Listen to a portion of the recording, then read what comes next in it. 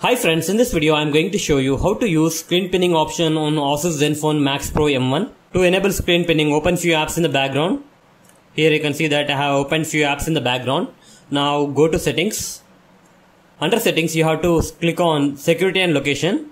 Under that scroll down and at the bottom you have an option called screen pinning. Click on this option and enable this option, and you can lock the device when unpinning. Enable this option also. Here you can see that it will give options. You can select any one of this option or you can skip this option also. I am going to skip this option. Now since we have enabled the screen pinning, let's click on this recent button which is located at the right side.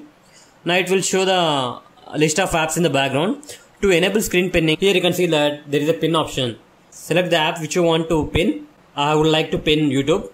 When I do that, here you can see that the back button, home button, recent button will not work.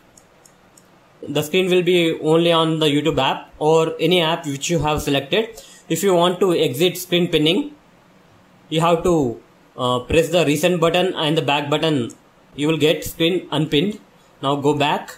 Here you can see that now the screen is unpinned. That's it guys. In this way you can use screen pinning option on Asus Zenfone Max Pro M1.